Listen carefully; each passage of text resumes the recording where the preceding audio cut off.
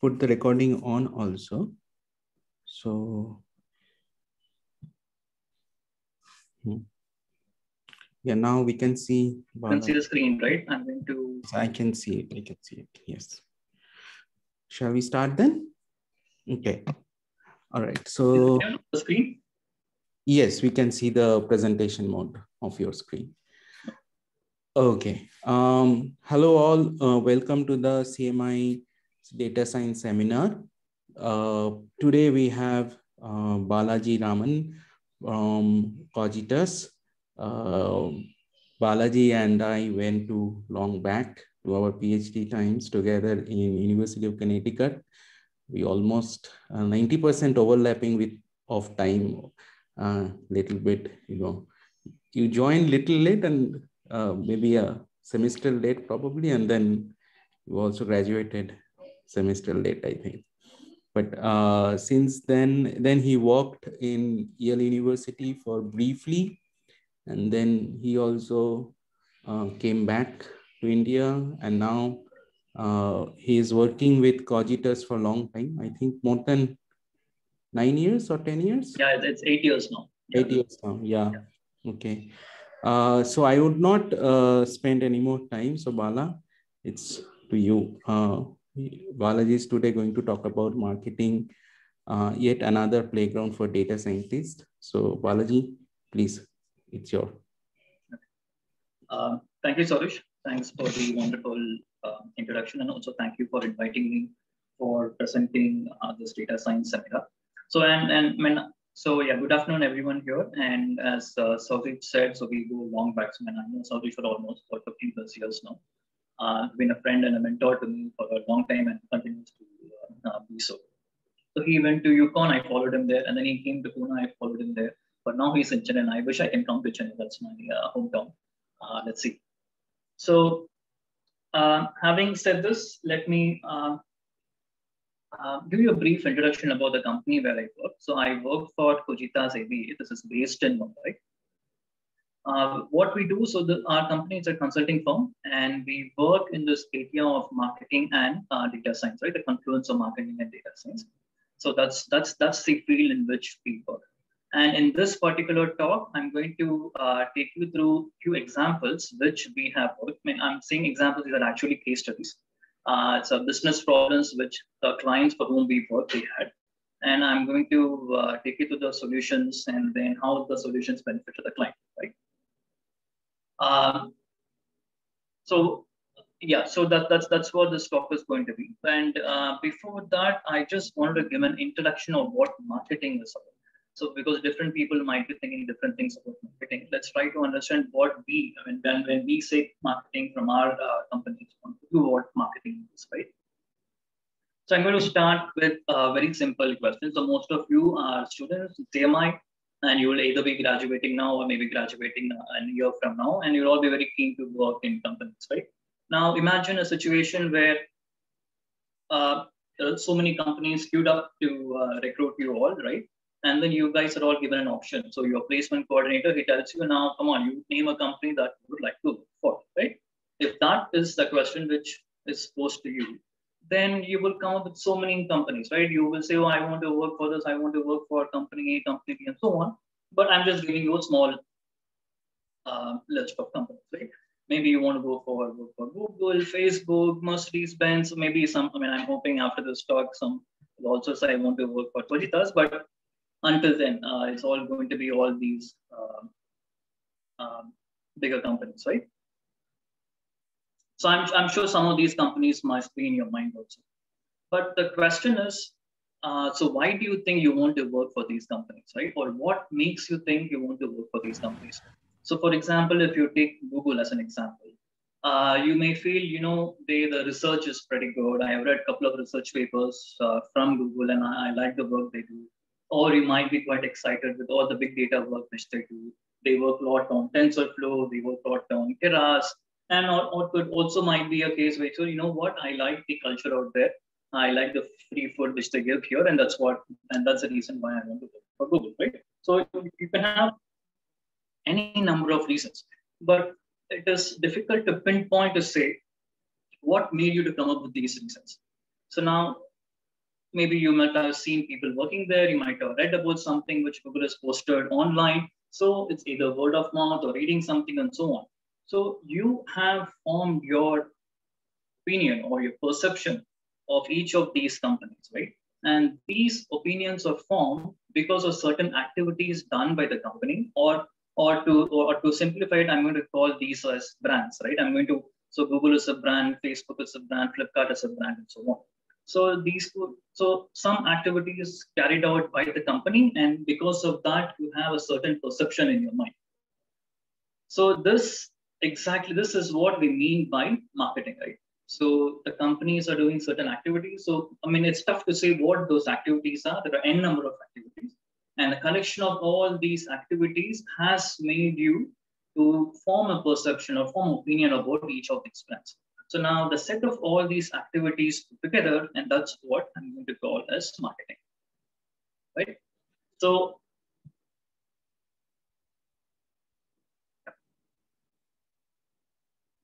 So as I said, the perception of marketing is going to differ by individual, and also marketing is such a topic where there is no one definition. So I may think these, I mean, for me, a definition of marketing could be different from what you guys think. So it could vary by person to person.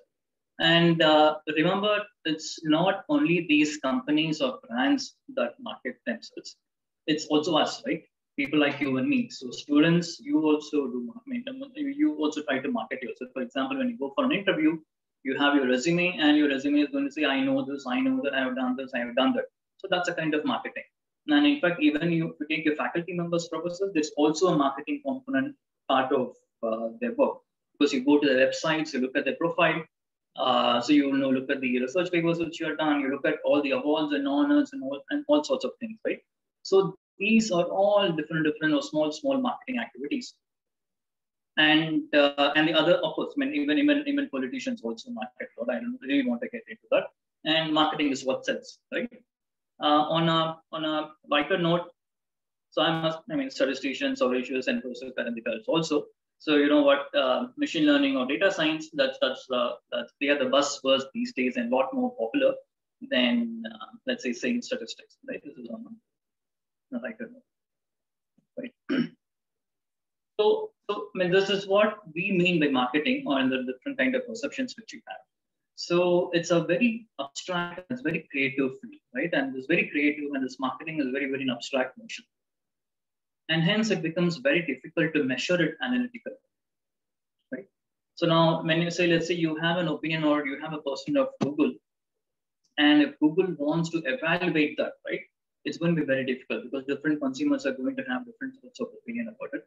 It's not like when you do a simple sales or finance where you have something known as return on investment, which means, you know, I spent 100 rupees to do this particular activity or sell this particular product.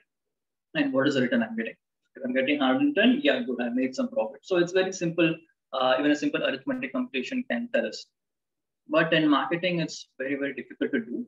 And let's say, for example, if you have some marketing activity and then you try to convert into sales, and then you have a metric or return on investment, and go back and tell the firm, you know, this activity has resulted in so and so impact. So you will see some pushback because they will say this campaign had an intention only to create the awareness and not necessarily for sales, right? So there's usually a pushback when it comes to marketing analytics by this marketing stakeholders of companies. But that doesn't mean that there is no science to this marketing activities which we have.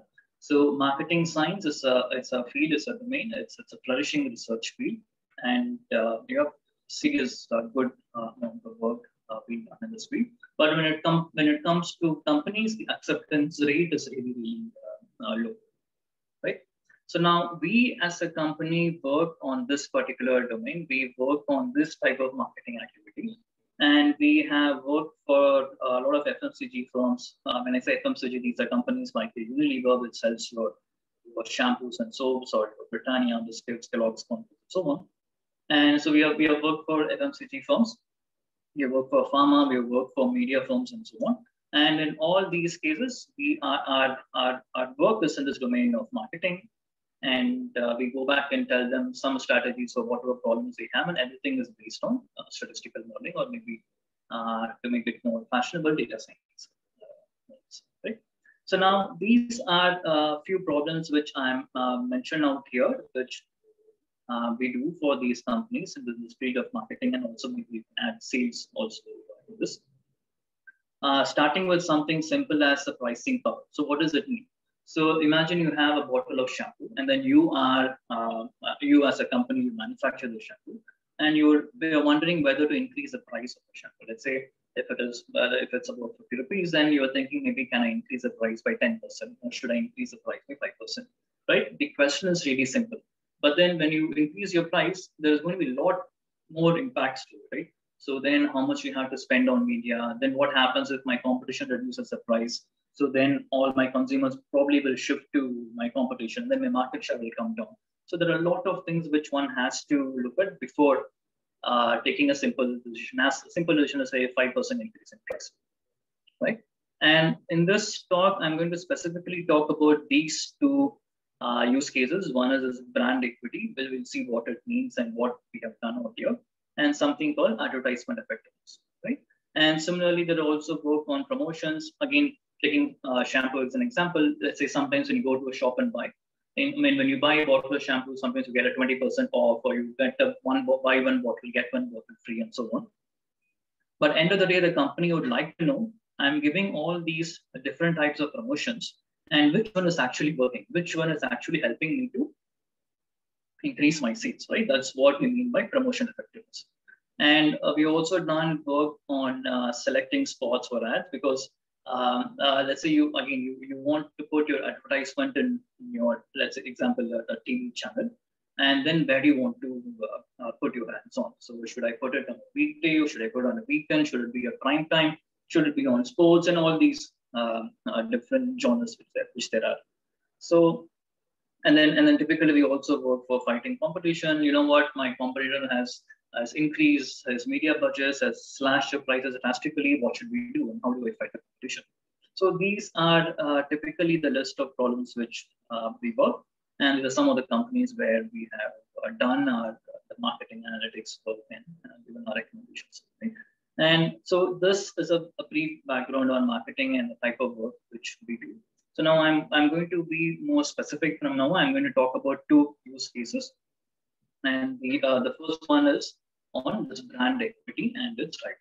So we will see what brand equity means. I'll also discuss and also take you through all the meaning of the brand equity drivers and so on. So before that, let me give you a background. So this is going to tell you for whom we work and what was the problem faced by the company and so on. So we worked for an e-commerce marketplace in India, right? So now you have so many companies in this e-commerce domain. This was some few years back. So this particular firm had a very limited media budget, right? And its competition, they had deep pockets. For example, if this particular company is spending some X amount of crores, the competitors would be spending somewhere between 5 times to 6 times of whatever their budget was, right? So that was significantly huge. But in this company, during our festive season, right? They were, when we say festive season, usually in India, we say Navratri, Diwali. That's the festive season typically in India. So during this time, they're going to come up with a new advertisement campaign, right? And then so that they already made the plans, and then that's when they had called us to find out what impact would these advertisement from the new campaign would have on the brand equity, right? And then they also want to know what is driving their brand equity. So what are the different imagery statements or attributes that are driving the brand equity, right? So now, what do you mean by brand equity? It's nothing but the perception which you and I have about certain brands, right? So that's some perception, and then we are trying to quantify that particular perception. So this is not something new. This is this very traditional work in marketing. So every company will have some idea of brand equity in some different types of methods which they do. But when, at least in our company, we staunchly feel that when we talk about brand equity, it always has to be linked to a metric which is dependent on sales, right? And why sales? Because that is something which has happened. For example, it's not like, let's say, if somebody says, "What do you think about Mercedes Benz?" I say, "Oh, it's a wonderful car, it's a wonderful brand." But are you going to buy it? Are you going to use it? I mean, probably no, right? So that's why we as a company, we try to link this sales to brand equity. So all the notions of brand equity is the perception, and we try to capture this perception through what has happened, which is nothing but sales. Right? But I was talking about media and all. So now it's also important to know, why do brands advertise, right? So what is the need for the brands? So the main purpose is to create awareness, right? So for example, you would have seen all these ads on Dream11, right? The Dhoni used to be the brand ambassador, probably is still now the brand ambassador. And then you have so many other players, and then it's a fantasy app. I mean, it's a fantasy app, right? You create your team, and then you see, and then you're going to compete within some circle, right? So this has become extremely popular now. But imagine when they started off as a team level ad, it had taken some time for them to establish probably the number one fantasy league going on. And then you have these advertisement for White Hat Junior, right? So sometimes looking at those ads of White Hat Junior might make you wonder: should you spend time learning coding in CMI, or maybe learn coding from White Hat Junior? And again, a classic example is Paytm. So now Paytm is very well embedded, let's say, in each of our minds, right? If we mobile payment, we probably go with Paytm or PhonePe or one of these ads. But let's say about some 6-7 years back, if somebody had mentioned about Paytm, it would have been something new to us, right? So what these companies do with these ads is they are trying to create an awareness, and that awareness finally would lead the consumer to use that particular brand, right? Or use their product to purchase the product, whatever. So that is the main goal for all these brands to advertise. Right? So when let me take Paytm again as an example. So in this marketing, there are something known as funnels and pyramids. So I'm going to first talk about this pyramid called awareness pyramid. So earlier we didn't know about this brand called Paytm, and then with the ads, for example, that Paytm Pro, right, that became really popular. And then next time when someone talks about a mobile payment, or you see some logo of Paytm, you are able to recognize it. And then let's say after a few months down the line, if someone says that there's something called a mobile wallet, it's now easier for it to recall. So yeah, I know about a brand called Paytm, and then slowly it's going to establish itself as a top of mind. So I'm just giving an example for Paytm. This could be in any other domain. For example, we're going to purchase a mobile phone. There'll be, let's say, which phone you want to buy. There's the brand which you say first, that's going to be in the top of mind, right? A few years back, you may probably not even be thinking about it. So there is a proper journey from being unaware of the brand to being the brand being top of your mind. And this awareness pyramid, it's now going to help the brand in something known as a purchasing funnel. So you are aware of the brand, and the next step would be, when you're making a purchase, you may probably consider that particular brand also. I may let's say, for example, if I'm buying a phone, maybe Samsung or Oppo could be one of my brands under consideration. And then there's this particular push, right, from consideration to usage, and then you become a loyal consumer of this particular brand. So that is the aim for all these brands to advertise, right? So now we know what a brand equity is, and we now know why media companies also advertise. Now then we went back to the firm, and then we were very clear about the question which they had. They said, we want to measure this brand equity of our brand and also of competition, right? So this was the task. And the one, if you look at this line, it says brand equity score. It's a combination of awareness and usage metrics. This is something well established in marketing. This is nothing new. So people in marketing always know this brand equity is some combination of awareness and usage metrics. When I say awareness, it is going to be somewhere here, top of mind, brand recall, and so on. And usage could be a combination of consideration, usage, and loyalty. So then we again ask the client to say, what kind of data do you have for this analysis to be carried out? So now what do we need? I said we usually work with sales data, right? And then companies said, you know what, sales, yes, we have it. We have the number of people visiting our website. We have the total sales for each week, each month, and so on. So that we have. But when we have to look at brand equity, it's not about the brand for whom we are working, right? You also have to compare it with the competition to understand where you fall in line, right? Then we asked them, do you have data for the competition? They said no. So that was not available. And typically, at least in FMCG domains, when I talk about companies like Unilever, Procter & Gamble and all, there are third-party agencies who collect such sales data. And so therefore, you have it for all your different brands and competition. It's easy to work with. But in this particular case, our client said, we don't have data on sales for competition. Okay, then we're wondering what else do we have? So media, yes, we had. So for themselves and also for the competition, because this is all done by a third-party agency. So when I say third-party, it has nothing to do with us, and it has nothing to do with the client who we are working for. Typically, there are certain media agencies who collect such data, so they will know how much money they have. Each of these brands has spent per week, and how many people have viewed it, and so on. So that metric is there. And in addition to this media, there is another type of data which is usually available, which is it's a brand driver. And this is what is also quite useful to us. So now this brand track is nothing but a data obtained from surveys. So you have respondents, and this is again done by external firm. So the way you select respondents, it's all based on proper sampling scheme. If you ask me how, I mean, I actually don't have an idea because it's a very different piece of work, and we are not involved in it. And so these companies go and conduct surveys, and they ask consumers surveys. I mean, they ask consumers questions on awareness. Let's say again, I gave an example of a phone or a mobile payment app and so on. And then, for example, I listed the set of questions here. Since you're working for this e-commerce domain, so one question was, what do you think when you think of online shopping websites? Which all sites come to your mind? So this is about your awareness.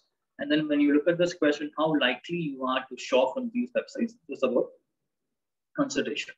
And then finally, there are something called imagery statements, which means, for example, since we're talking about an e-commerce firm, so when we, let's say you and I are going to purchase something from e-commerce, there will be certain attributes which we have in mind and which we're trying to express from based on the survey.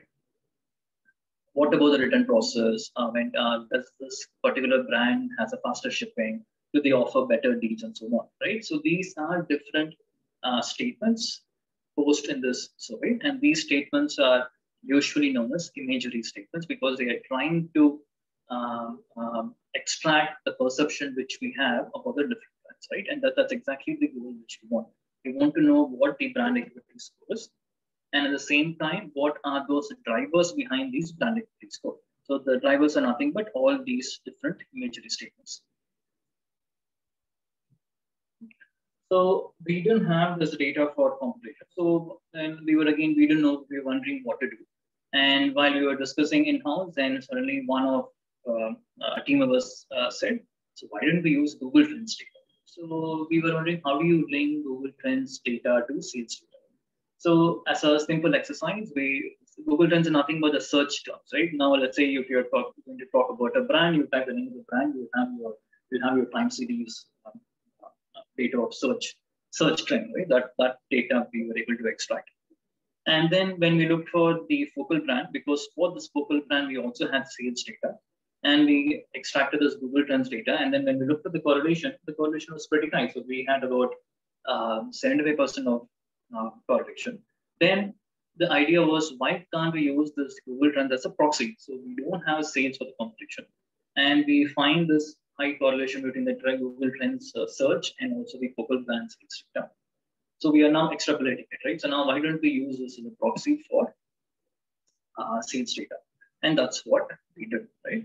So Then we looked at the Google Trends data for about 7 brands. Because these 7 brands were almost as good as a category. When I say category, these are the set of all e-commerce marketplace companies in India. At the time when we were working on this particular project, we had about 9 to 10 firms, but then about 7 firms that almost contributing to 90-95% of the total volume sales. Right. So therefore, we could we could obtain all these Google Trends data, and then we used some simple. The response again is going to be in percentages, some logic transform, and then the first task was to get this brand equity. So we just want to know what was contributing to this brand equity score. Therefore, at the category level, for this e-commerce category, we found these 2 metrics, which is spontaneous and consideration, to be the key players, right? And then the weightage were 60% for spontaneous and 40% for consideration, right? Among all the different awareness metrics and usage metrics, these 2 turned out to be the the significant ones, right? And using this as a weightage, then for each brand, we were able to evaluate their brand equity score, right? Because we got it for the category. Now we're going to evaluate for different brands. So after doing this, so what did we see for our particular focal brand? Let's say this particular, you can focus on this orange bar chart, right? In 2015, at the time when we were working on it, we found the score was 60. But then if you look at the competition, competition A and competition B, that's what we call it here, they were quite tight, right? With competition A 66 and competition B was 79. So now the company understood where they were in terms of perception by the consumers, right? And then they're also able to compare themselves with their competition, right? But again, the key question was, we are doing this great campaign, which we think is going to work really well. So that was the hypothesis. So the hypothesis, what this particular campaign, which we're going to run during the festive season, is going to help us increase the equity score. And they were right. So the hypothesis, in fact, was right. So what we did after this campaign was done, after a couple of months, we again did the same exercise, and we found there the brand equity score had gone up by about 12%. So the company was glad to know that at least whatever media campaign they have done so far has been helping them. Right. So this is one part of the question which we have answered. We're able to understand what the brand equity is, and then yes, we told them your media campaign is working well. And then the second question was, so now among all these imagery statements, right, which is actually driving our brand equity score? This is quite important for the companies to understand, and the reason to why it is important, I'm going to talk about it in the next slide or so. So now this is the kind of data what we have, the imagery statements. I think we have statements we have some scores for each week, and recall this is being collected from surveys, right? This is being collected from market surveys. So now again, e-commerce, these are different kinds of statements which even we wonder whether, and probably when we can, let's say if you want to ask about any company in the e-commerce domain, even we would probably associate some score to them, right? So that's exactly what we have. So now, as the brand, we have the latest range of products, which has faster shipping or delivery and easy return on refund. So we put some scores to it. Now, we already have this brand equity score from this particular method. So now we use this brand equity score, which we have for weekly or monthly, as our response variable, right? Because we know there's nothing but an weighted average of your spontaneous and your consideration and usage. So that's going to be a response variable. And then you have some 20-25 statements. And there are various methods to do it. We applied a lasso method because we also want to do the very good selection, and we had to go back and tell them these are the 3-4 attributes that are driving your brand. So that's the reason why we went for a lasso type of approach. And then what did we find? So this is where, let's say, a modeling, and then you have to transform this modeling into some sort of a meaningful way to convey this results to clients, right? Now, so this is actually, sometimes there's usually a tough part. It's actually a challenging part. That's what I need to say. In fact, as an exercise, probably you all must know about logistic regression, right?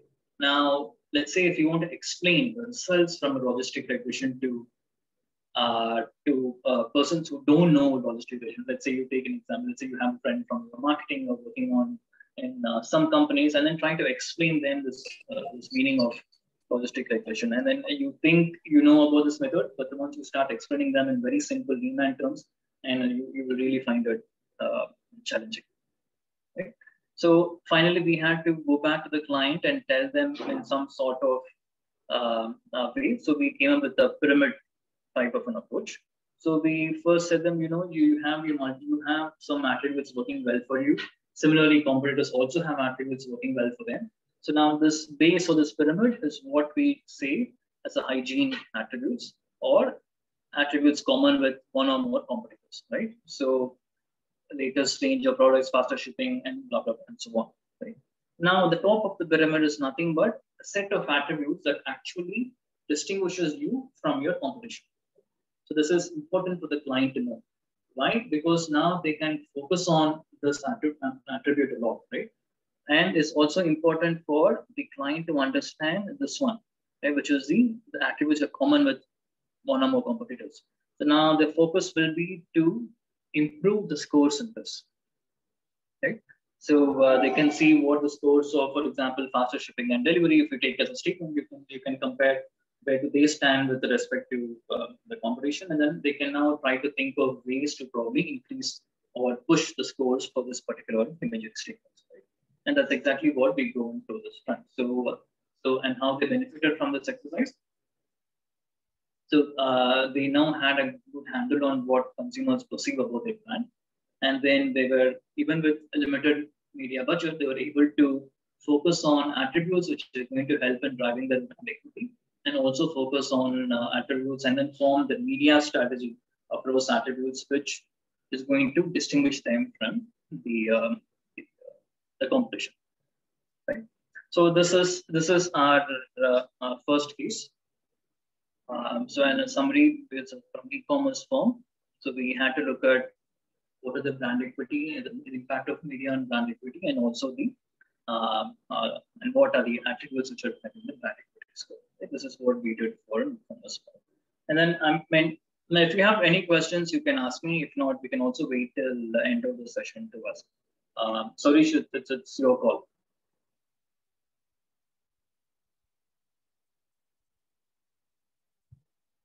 So I'm moving on to the second case. This is also dealing with media.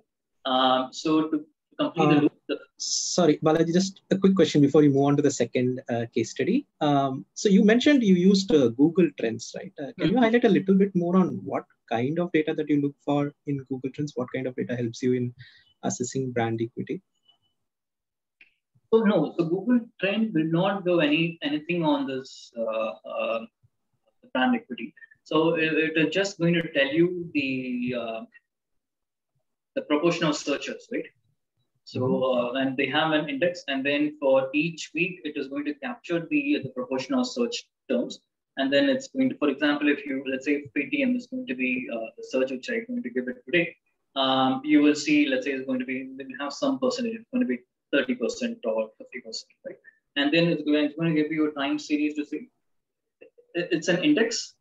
I don't probably recall what exactly the index is about, but it's going to give you an index of the searches compared to all the other.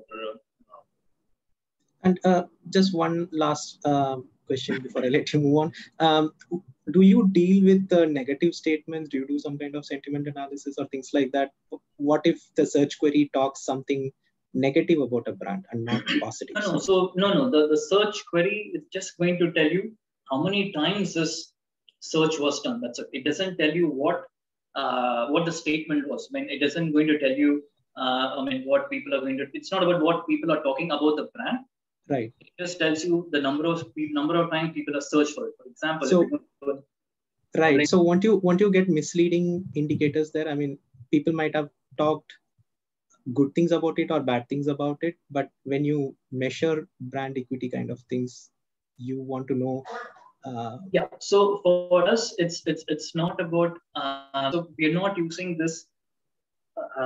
It's only a search term. For example, when you type, let's say you're going to buy a product, say from Flipkart, right? You type the term Flipkart on your Google window. You don't necessarily go and type Flipkart.in, right? So when you just type Flipkart, that becomes a search. That's one, right? And it's like what proportion of people have been typing Flipkart on any particular day. That's all we're going to do. So you may probably want to read something about Flipkart news. That's still fine, but this is what is being collected in this search. So I agree with the point. It's not. That's why when we were doing it, we're just using it as a proxy for the sales. So we looked at the sales, time series, and we also looked at the search, the proportion of searches time series also, right? But it doesn't got nothing to do with the negative comments or positive comments. Okay, thanks. Balaji, a quick question. So these are this is e-commerce company, or this is a like regular off the shelf? This is an e-commerce firm. Yeah. Okay. All right. Thanks. Okay. Yeah. Excuse me, sir. So the correlation of 75% that you said was between the Google Trends stats on the searches and the sales of the company. Right. So if we are having a 75% correlation in like how Venkatesh sir asked just now, that the sales wouldn't be driven by searches on a web page, like typically Google. So correct. It need not be. But in this case, we found some correlation. So there could be n number of reasons why this might have happened, right? And we don't know why this might have happened. But to use some sort of proxy since we don't have any other data, if we want to do identify the brand equity, but we had zero data available with us, and this was a proxy. That's it. So we looked at the trend. Seems to be similar at some high correlation, and then why not use it? And why they are correlated, we don't have an idea to say. I don't have an answer to say. okay, sir. Yeah, can I move on? Yes. All right. So the second case which I'm going to talk is also still in this domain of media. So we were working for a leading whiskey brand in India, and this particular brand was they had a budget of about 70 crores on media advertisements, and then TV and digital were the two larger platforms of this one, and of which TV had a huge share, right? I'm sorry, what 83% of spends were towards TV. And when you see channels in digital, these are usually your Hotstar, YouTube, Facebook, and so really because of the advertisements that you see on these, right? And when it comes to TV, and because we know on TV there are hundreds of channels, and to simplify, then we looked at genres. Right? Genres meaning we looked at Hindi movies, English movies, Hindi movies, and so on, news, sports. So these are the genres. We group them into different genres, and then the advertisement could be placed on either weekday, weekend, or it would be on prime time, non-prime time. Therefore, when you have a huge set of combination of your genres, your time of day and time of week, and the day of week. So they were spending their money on all these different spots on both TV and digital. So with the background, and then we came back to them asking what are the business questions. They said first they wanted to know whether media is helping in driving sales. Right? And I mean, I already told you about the reason why people do media, from this awareness up to you say there's going to be a purchase. Right? And right, the first question was whether it's going to drive sales. And then the next question was, how do you measure it correctly? So if you can go back and tell them, this is working or this is not working, media is working or not. But then there should be some analytical measure to go and say, and this because of this particular number, we're going to tell you this is not working. And once we have this number, then the obvious question was, then how much do we spend on each channel or each genre, and then how do we optimize the future budgets? Right? These are the set of questions which our client had. And then when it comes to modeling, these type of modeling falls under time series, because you have your sales. Let's say you have your weekly or monthly sales, and then you have your media spends, and you also know about what is the price of this product across different months, and was any promotion given, and of the distribution. And they say distribution is the number of shops in which the product is available, right? So more number of shops, your reach is going to be wider. And also some details on competition. For example, if there's a huge price cut in the competition, then you may see consumers switching from your brand to your competition. So with these kinds of, these are the typical kinds of time series data. And then it's also important to remember when so the question was, does media helping driving sales, right? But media alone doesn't help in driving sales. Media, along with all these different variables, your price, your distribution, and your promotion and competition effects, that's what is going to drive sales, right? So therefore, it has to be media and presence of all these. And how do we do it? As I said, it's a typical time series. Then you can do a standard time series like vision of where you can do some nation models, or you have, let's say, you have this time series across different regions. Maybe you can all stack them up together and do some multi-level type of analysis. So these are standard practices one can do. But however, when it comes to media, right, it has to be treated in a different way. There has to be some kind of a transformation that has to be performed on media. And why is it so? Because it's a well-known fact that media, all these advertisement has lag effects and diminishing return. For example, if you again let me go back to this PTM example, right? The ads about 5-6 years back, the PTM ads were quite popular. Right? And when the brand is new, you actually push a lot of media so that people are aware of the brand, and then sales slowly start to go up. And then after a certain point, people know about this particular brand. Even if you keep on doing advertisement, it's not actually going to push your sales significantly. And then that's when your diminishing point sets it. It's like, you know what? Yeah, I know you as a brand exists. So please don't. I don't want to see your ads anymore. So that's what is known as a diminishing point. And this particular media also has some kind of ad stock, or a building up effect. For example, you see an ad today, you're not going to immediately go and purchase or go and use a particular product. So there's going to be some significant amount of time before you convert into purchasing this particular brand. Right? So there's going to be some kind of build-up towards it. Right? So with all this in place, so media has to undergo some sort of a transformation. Now, there are various ways of you can transform this media. I'm going to talk about this first particular one here, which is an extremely simple transformation. So now if 80 is the advertisement, so when I say advertisement, it could be the spends, or it could be some other metric known as GRP or gross rating point, which is again collected by different agencies. Let me not get into it for lack of time, right? So now the transformation is, so your ad stock, which is nothing but a build-up, right? Build-up at time t is going to depend on some proportion of your amount you spent today at time t, and also it's going to be some proportion of your previous ad stock, right? They're going to build up some sort of a cumulative effect. Now you can add, you can keep on, and you can make your life more difficult. You can have some power function and exponential and so on. But let's stick to this to understand what this particular concept means. Right? It's a prior weightage of the ad stock, and then some weightage of my present spends on TV. Right?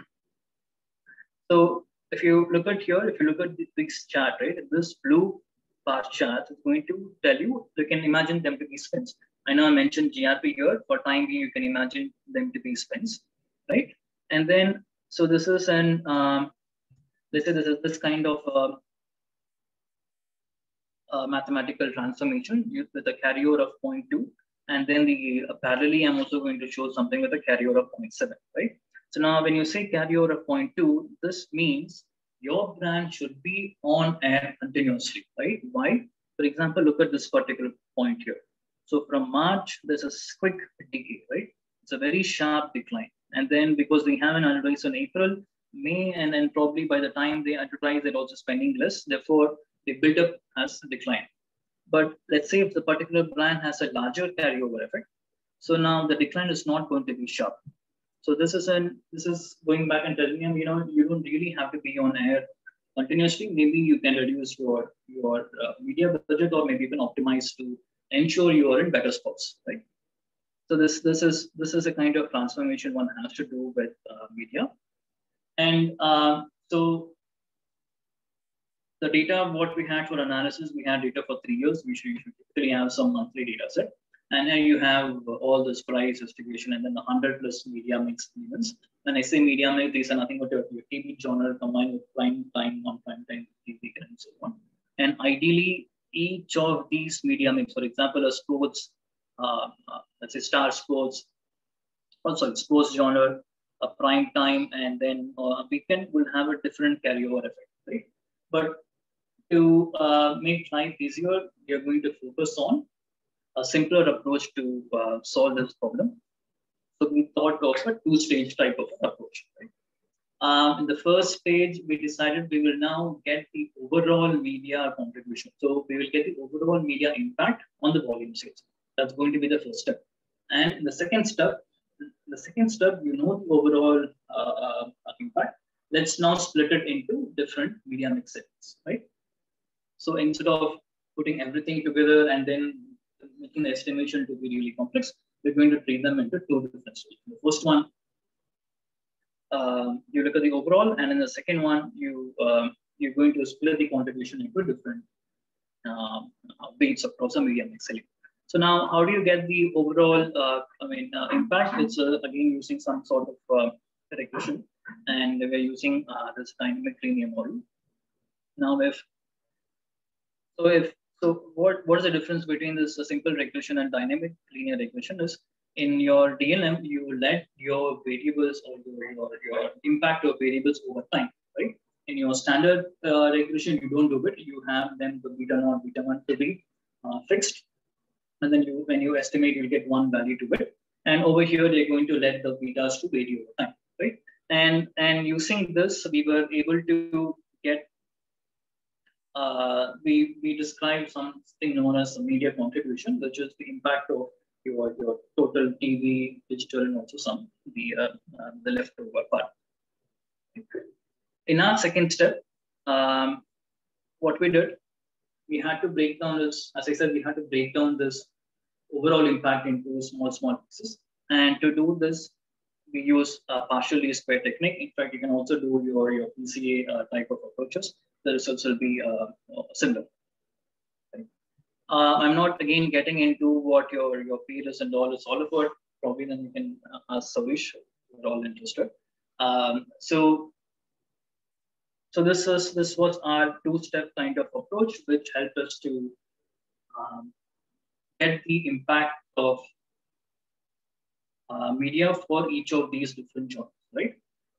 So then, once we have all these results, we have to again go back and tell them to convey our message. So what did we find? In fact, if you first look at this particular chart on TV, right? So they were spending.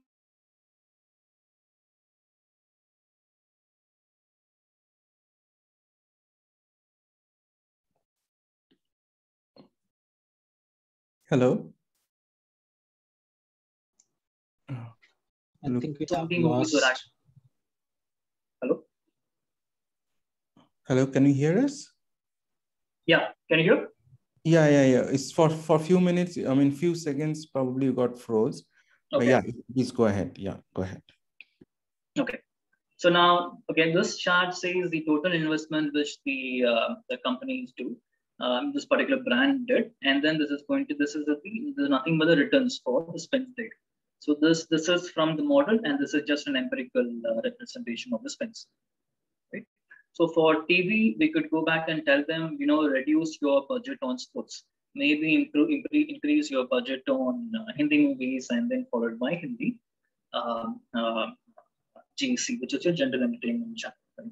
And we could also go back and tell them your weekends are performing better compared to weekdays.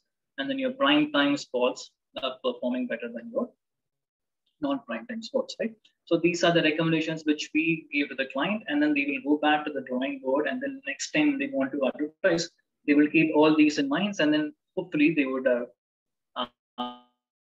reduce the media budget on sports, right? And similarly, when it comes to digital, we found digital on an average the returns were lower compared to TV, and also in digital, the spends which they did were quite disproportionate. So they had a lot of investment into Hotstar, but the returns from Hotstar were very, very low. So of course we had to go back and tell them, cut back your spends on Hotstar and then increase your spends on Facebook, right?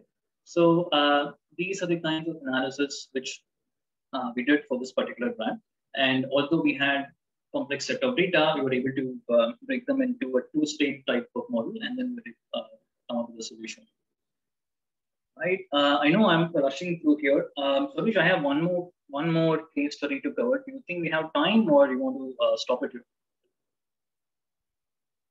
Sorry, we have about 10 minutes, so you can adjust accordingly. Can I? Okay, then I'll quickly take you all through this particular case. Sure. Now, this case is very different from what I did the first two cases. The first two was about media, the brand equity, and so on. So here, this is very different. There's nothing to do with media, nothing to do with brand equity. And we are working for a retail firm. And this particular retail firm, they were selling agricultural products, right, or agri products. And they have some 1,000+ retail outlets serving farmers in South India. This was easily about 6 years back. So now the number of stores have, the number of retail outlets have gone up for this particular firm. And then what did the company wanted to know? So they said we have a transaction data for what were 3-4 years of transaction data, and we need to understand certain things about what is going on in our firm and with the consumers. We wanted some sort of consumer profiling. They wanted to do some segmentation of the consumers. Let's say, for example, a small, medium, large type of farmers in terms of the purchasing power. Okay, and then they had different categories. They had products on pesticides, products on seeds, and so on. They want to understand how each of these categories are performing and what are the strategies which we can do it. And then market basket, which is quite popular. For example, this picture is possible. Market basket, and of course about customer churn, and then how do you retain your farms, or how do you retain your customers. So to do all this, we asked them what kind of data you have, and then they said that we have transaction data. And of course, the transaction data, you had all the receipt number, the date of transaction, time of transaction, which village the farmer comes from, because they had about some, I don't know, 10-15 villages in one particular store. So they would make a note on which village the farmer comes from, and of course, a product ID. And this one here. So this particular firm had this habit of entering customer name, right? For example, if I'm going to buy a product, and then the storekeeper is going to ask my name and is going to enter my name each time, and that's going to be in English. Remember, these are all farmers. We're talking about rural areas, and then they're going to enter the name in English, which is not their local language, right? And what is going to happen? This is going to lead to a lot of typos, right, and some spelling mistakes. For example, my name Balaji, they could even write with two ways, P-A-L-A-J-I, or maybe Saurish instead of S-O-U, you can take S-A-U and so on, right? S-A-U-R-L essentially. So there is bound to be special. And each time I go to the shop, they're going to do it. It was not very technologically advanced. They didn't have any kind of barcode which is going to track the farmers who are purchasing from them. But it was a much more primitive type of setting which they had, right? So by the end of the day, even before we could do all those market basket, customer churn and all, we had to understand who is buying, right? Who are your customers? So that was the first question which we had to answer even before we can go on to customer profiling and retention strategies, right? So when we look at the list of names, right, from all this transaction record, I'm just going to share a sample out here. So now this name Yadaya, it is in fact spelled in so many ways. and you have initials, and you have something here called CH. So CH, it's a title, it's a form of respect. It's Chiranjeevi. It's like a Mr. or a Master or a Mrs., right? And then you can have initials either front of a name or after a name, and then you have some special characters. So this is just a sample is to see what possible ways in which people can record the consumer name. So from this particular, using this particular list as an example, we'll try to see how many customers are actually there for this particular store, right? So any data modeling, so you always start with some data cleaning. So now we also had data cleaning to do, and then we came up with some set of rules. We had to follow all these rules sequentially before doing any type of modeling, right? And these set of rules, we didn't come up like saying, you know what, we have to do this, do step A, step B, step C, and so on. This is after multiple iterations, right? So we would do something, and then we'll run the model, we see an error, we go back, and then correct it. So it may look like, you know, these are the set of rules which I come up with, but it took us a lot of time for us to come up with this set of rules, right? It is purely because of multiple iterations. Right?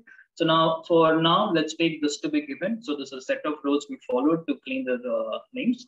And therefore, let's say for the same set of data, for this our dear friend Yadaya, we use this filtering exercise or cleaning exercise, and we were able to bring them in some standard form or some standard template. So these rules were followed to get all this data into some particular template, right? That's what we did. So then the next question is, how do you know if these two names are same or not? For example, if Sauresh, if you're going to spell this name with an O or A, then you need to know if it's going to be the same person or not, right? So traditionally there are two main approaches to do it. One is called a pattern matching, and the other is known as a phonetic encoding. So we first went ahead with this pattern matching type of approach. So what is that? What do we have to do here?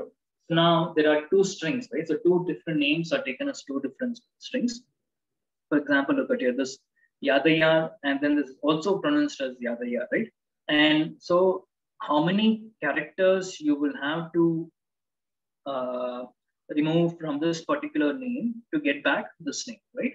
So now over here, it is going to be 3, right? So when we saw this particular algorithm, it's known as Levenstein's edit distance. It's not an algorithm which we came up with. It's a pretty old algorithm and quite popular in text mining thing. So when we did this, and then we realized, you know what, this we will use this algorithm, and then we will go with this as our rule. So whenever you have the difference between two names to be less than 4, we will say these two names are same, right? And we thought, good, so the problem is now solved. Unfortunately, this happened. So let's example, there's a name Yadaya, again there's another name Malaya, right? The difference is less than 4, but these two names are clearly not same, right? So then what you have to introduce some sort of a phonetic, which is going to depend on the sound, right? For example, if you make your Sauresh with SO, or let's say, for example, my name is Balaji BAA or BA, the pronunciation is still going to be same, right? So that's when we introduce this phonetic encoding. And there is a very old algorithm called SoundX algorithm, which is, this algorithm is 100 years old. Yeah, so sometime in 1910 or 12, that's when this algorithm came up, right? So for every the character sound, you have a code attached to it. And I mean, I'm not going to go through the set of all these steps. So for example, for this SoundX Yadaya, we will get this to be Y300. Therefore, over here, this Malaya is going to be some number. And of course, these two terms are very distinct, and we can conclude saying the two names are different, right?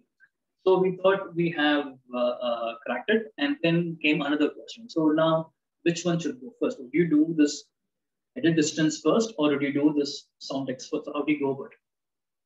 Okay. So this again, after some trial and error, we came up with an approach saying, we had this particular rule. We said if edit distance is less than 3, that should be our first filtering approach, and the second filtering approach is done through the SoundX algorithm, right? So edit distance layered on top of SoundX. Right? That's the final algorithm which we proposed. And then, of course, using the same set of name as example, then we were, at least from this list, it look like this 1, 2, and 3. These 3 names are actually same names. So this is after the cleaning, which is step number 1, and step number 2 is after the character difference, and then step number 3 is after using this the sound X or the phonetic, right? And using this, you were able to come up with the names which are similar. And then we also had to use more filters saying which village and so on, right? So, and then you were able to go back and tell them these are your, in fact, you were able to identify the set of consumers. And then based on this set, you could down to your market basket, your customer retention, your customer churn, and so on. So one of the major findings which we went back and conveyed to the client was the customer rate of churn was pretty high. It was about 65% on an average. In fact, for certain stores, the customer churn was about 80%. So this is pretty high numbers. And how do we define customer churn? Let's say if I'm a customer in, let's say I'm a customer of this particular store in 2019, and I didn't go and buy in 2020, which means I have churn. The store has lost me as a customer. So this was our major finding. And of course, when you go and tell any particular firm that your churn rate is so high, you're going to get some pushback. But this company was, then they had a separate study to investigate this is really true. And then they came back to us and said, you know what number which you gave as 65% was absolutely fine, because that's what you're also seeing from a separate set of studies, right? So I'm coming to an end of this particular case and also my talk. I know the last 2 case studies probably I had to rush through to cover it. So I hope I've given you a flavor of things, what you can do in this marketing science. And this particular example was not necessarily in the field of marketing science. So as a data scientist, you're probably going to get into all these exciting fields. I hope you all have a great time being data scientists, and all I want to say is enjoy your journey. Yeah, so that's it. So thank you. Thanks for your. Thank you, Bala. Thank you very much. It was really nice talk. And now the floor is open for question and answer. Venkatesh again. A quick remark and a quick question. I'm sure some of the students must be jumping out of their chair when they heard of Levinson's distance and phonetic sound X algorithm. We had discussed this at length in one of our classes here. Okay, so the question was to find the unique names. Why didn't you take the machine learning route? Why did you choose SoundX and edit distance? Okay. We didn't. Why didn't we do? I mean, I don't have an answer to it. I don't know why we didn't do it, because I thought this was kind of simpler to do it. And what is the idea that you are proposing? I'm sure these days, provided you have, you anyway need a golden set or a training set to know how good you're doing with your uniqueness. Right. So provided you have that, it must be fairly straightforward to have some deep learning. Right. So we don't have that. This data with proper clean names or labels. We didn't have that. And that was one reason probably why we didn't go there. And this we did about 6-7 years back. I'm sorry, your voice. Literature we looked at, I think the edit distance and phonetic was these where the algorithms are commonly being done. We didn't have any label classes to start with. I see. Yeah. Thanks, Balaji. Thanks for the talk. So Balaji, I have a question regarding the first case study. So once you get, actually, I think I missed the small part. Once you get the say Google Trend Analytics for the competitor, then how are you converting them into brand equity score index? Okay. So we have this Google Trend search data for different brands in the category. So we had about 7 brands in the category, and for each of these 7 brands, we had there are different scores on the brand metrics, your top of mind, consideration, usage, and so on. Right? And then let's say it's a stacked data. You do a simple regression, and then you see which of these band metrics are important, and then what are the weightages that you have, right? So using those weightage, then we go back to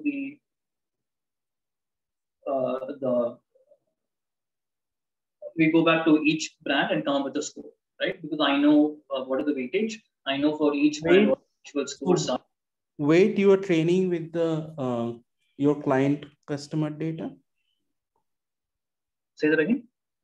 So the weight that you are estimating with your client customer data. No, the weight is estimated. Let's say the response variable was our Google Trends for all the different plans, and then the feature set, which are your covariates, are nothing but we have this weekly from brand survey. Yeah. Survey, yes. So yeah, so you regress Y on this. Okay. Right. Therefore, you get a weightage for the category. Right. So you just can't have separate weightage for different brands. You have one weightage for the category. That's what we obtain from this type of an exercise. And then you can compute the score for each of the different brands. Okay. Yeah. So anybody have any other questions? It was nice talk actually. So typically in our data science classes, most of the time we do focus on a lot of algorithms and math and statistical properties, but understanding the business cases and formulating into a statistical problem or algorithm problem is actually a real art. I think that that you presented it really well. Thank you, Bala.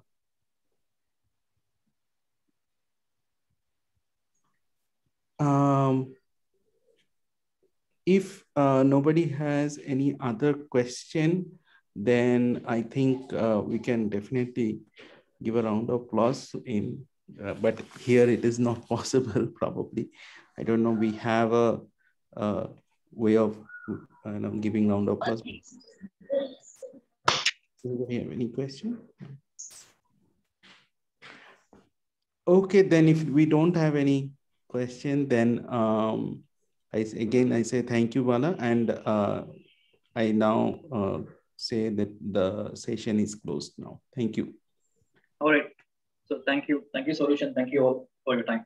Thank you very much.